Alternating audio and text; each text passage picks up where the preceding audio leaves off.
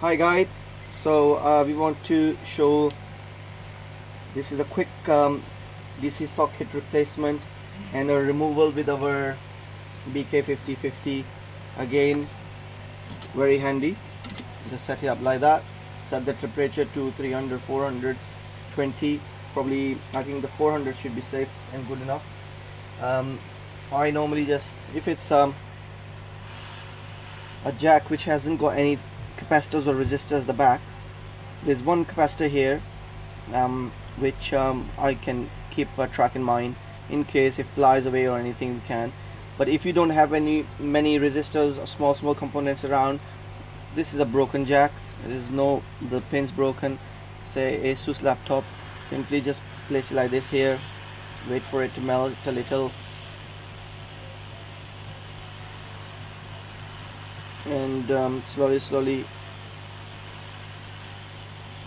no need to rush, simply feel it as it starts moving, simply just lift it like that. That's it. That's how easy it would be, rather than warming it up and then soldering and de-wicking and all this and that.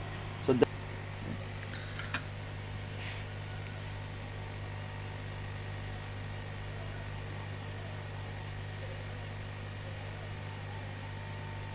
this process should be extremely simple. There's no complications to it, and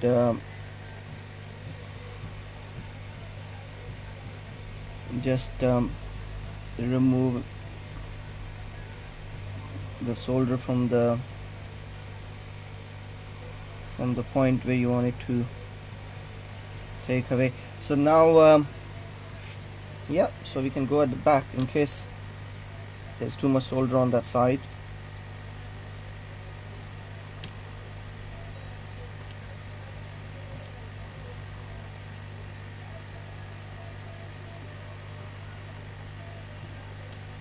So it's all getting clean, all done. Yeah, I'm just gonna quickly grab the jack.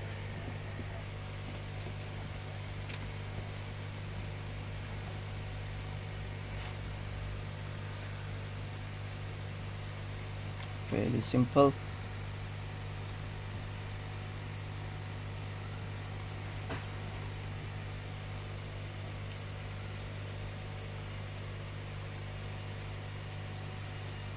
Hello, are you okay? Let me know if you need any help. Just going to hold it for a second. It's gonna get warm, so be very careful when you do that. I'm just gonna give it a little bit of grip. Yeah, so just I'm gonna grab the soldering wire just to give it a grip.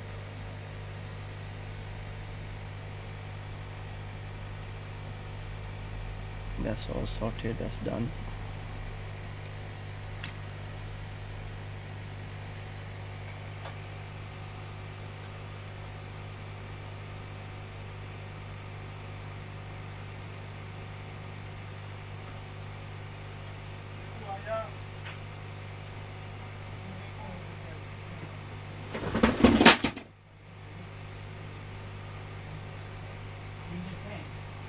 Okay, all done. And then after that we just simply clean it. Thank you very much.